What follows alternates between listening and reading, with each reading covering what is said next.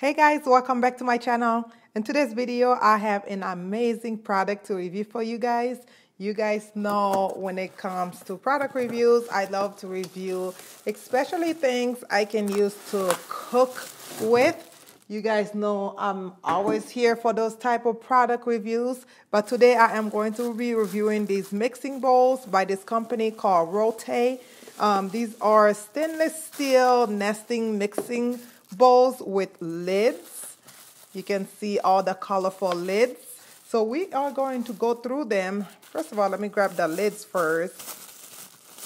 You guys know with every product review always comes a great recipe. So don't you go forward or skip this video just because I start with a product review, okay? So this company is, ooh, that bowl look good. I can't even talk, y'all. So this company reached out to me to review this product, and of course I said yes.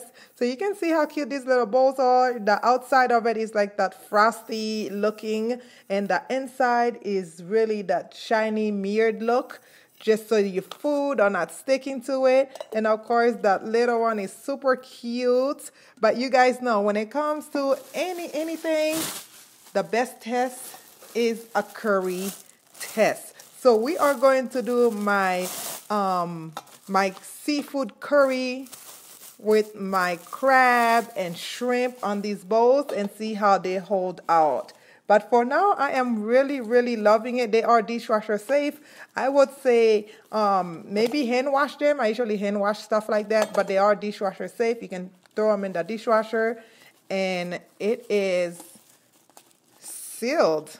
There's no air coming out of this, y'all. So this is a really good product. I will leave all the information for the product down in the description box. Of course, they're Amazon, so you guys can purchase your own. Okay, so let's get into the food video and test these babies out.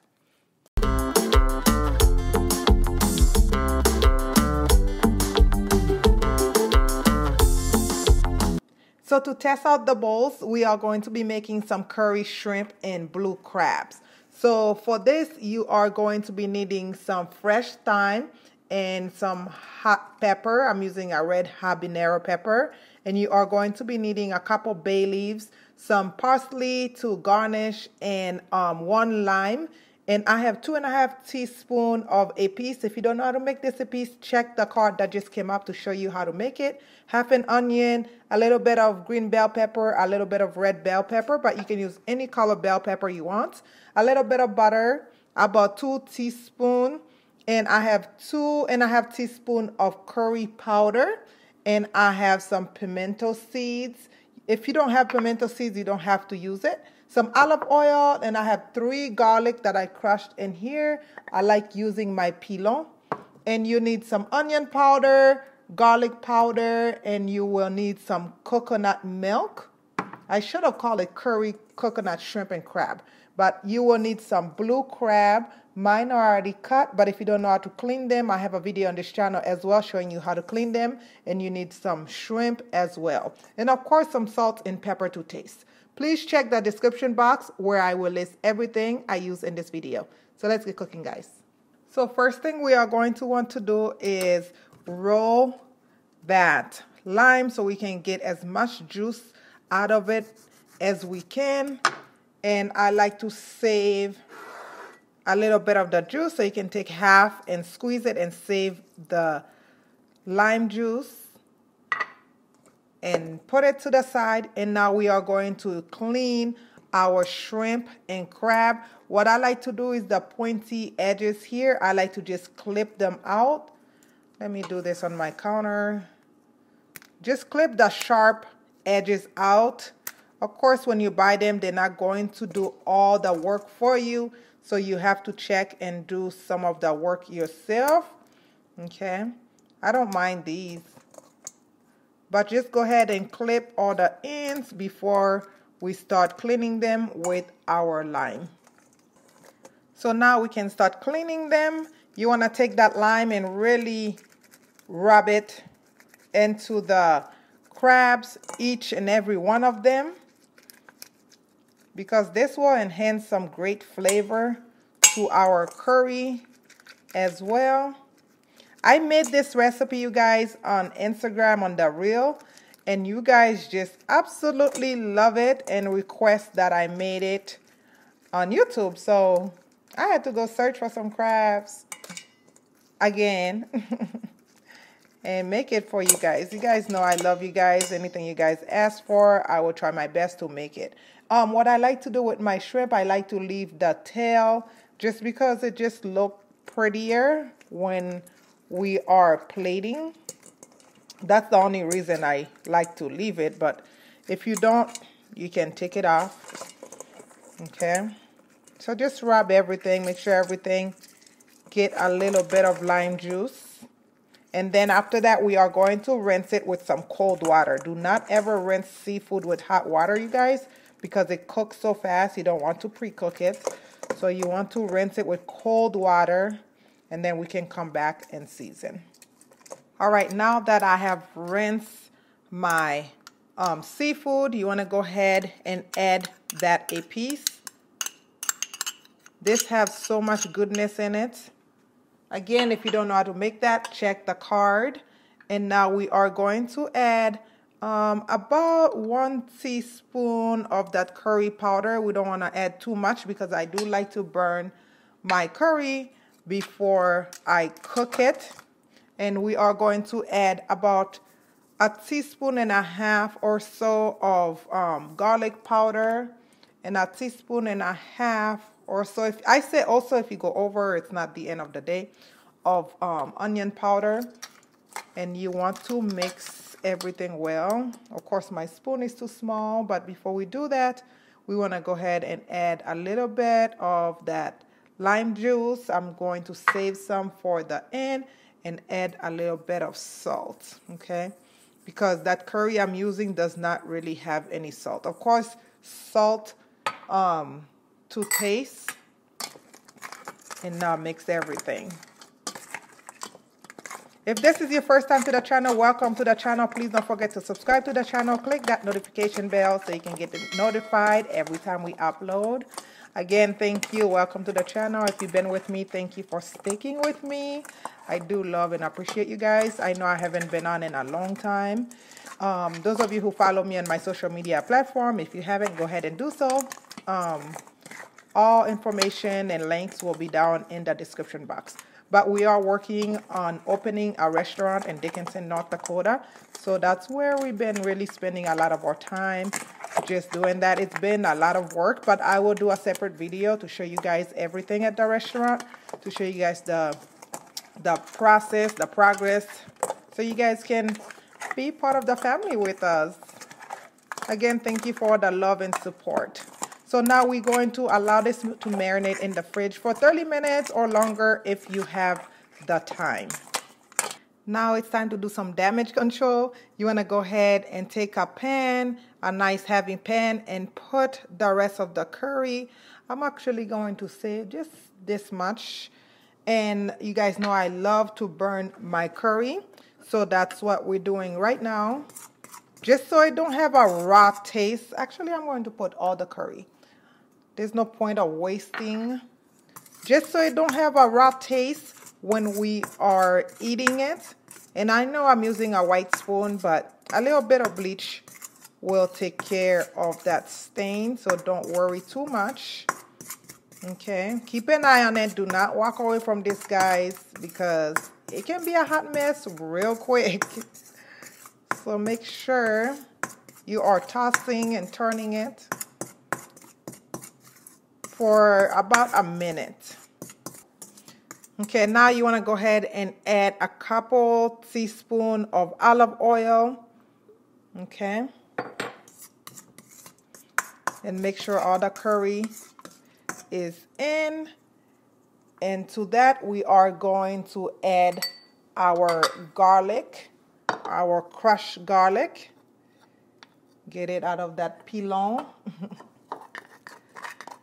This reminds me of home. I love using that when I crush my garlic. I actually make my Epis in that at times if I don't have any in my fridge. And we are going to cook the garlic for a few minutes, about 1 minute or less than a minute. We don't want it to burn. just to release some of the fragrance. Smells so good already.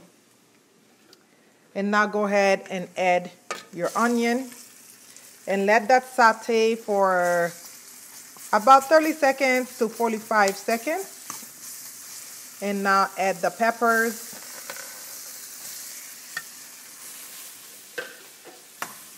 And we are going to let that saute again for another 30 to 45 seconds. Just make sure you are constantly turning it so they don't burn. Now go ahead and pour in that coconut milk. I am using about a little more than half of the can, maybe 3/4 of the coconut milk. Do not use coconut cream, guys. Make sure it is coconut milk you are using, okay? And stir everything and give it a taste, even though we haven't added anything. And now we are going to throw in the pimento seeds. Of course, it's already clean. And we are going to throw in our thyme and our bay leaves. And of course, with the heat. And if you want to cut that up, you can definitely do that. Totally up to you. And let that kind of simmer. But first, we want to add a little bit of salt. If you want to add some seafood seasoning, you definitely can, like Slap Your Mama or something like that. You definitely can. Totally up to you, okay? So now we are going to stir, mix everything up. This smells so good. I always say I wish they had smell-o-vision. But ain't nobody trying to listen to me. They don't want to invent that, y'all. So let's let it saute or simmer for about 3 to 4 minutes. So I did went ahead and put in a little bit of my Slap Your Mama seasoning. Add some to your own liking, because you guys know it is it got salt in it. So now you want to grab the shrimp and the crab, and we are going to add it to the pot. And I do have my stove set to about a medium heat. You guys can see that bowl is doing pretty good with the curry. Dishwasher safe. You can wash it by hand, but I can see it's going to remove pretty easy. So go ahead and purchase you that bowl, guys. Gift it to somebody who loves to cook, or gift it to yourself. If you're learning how to cook, you can start off with something like that to do your food preps. Okay. So now I'm just mixing everything and make sure every piece of that crab gets some of that coconut goodness. And we let it simmer, guys, because we don't want raw coconut taste also when we are eating our delicious coconut curry seafood. And now we are going to allow it to simmer for about a good 10 minutes to make sure everything is cooked. You guys know seafood don't take long to cook at all, but we want everything to cook. So cover it up and let it simmer for a good 5 to 10 minutes. Let's see what we have going on here.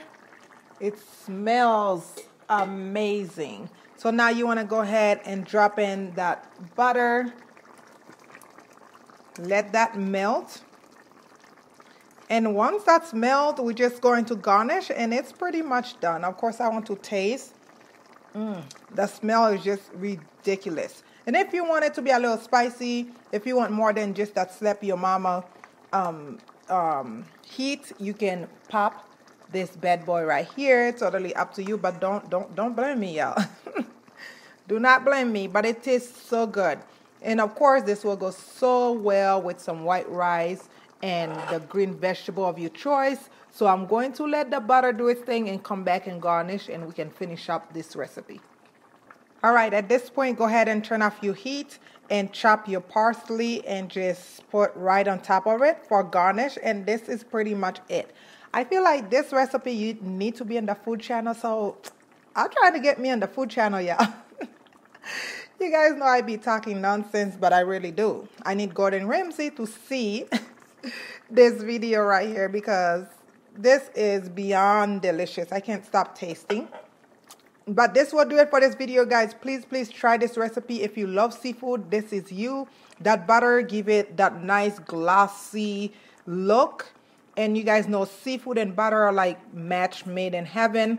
So go ahead and try this recipe. Share that recipe with your family and your loved ones. And leave me a comment down below. Let me know if you try it, what you think. And if you tried that one I made on Instagram, let me know what you think. Other than that, guys, again, please share the videos, comment, like, and share. As always, thank you guys so much for watching. And please continue to stay safe. I love you guys for watching. I will see you in the next video. Bye-bye.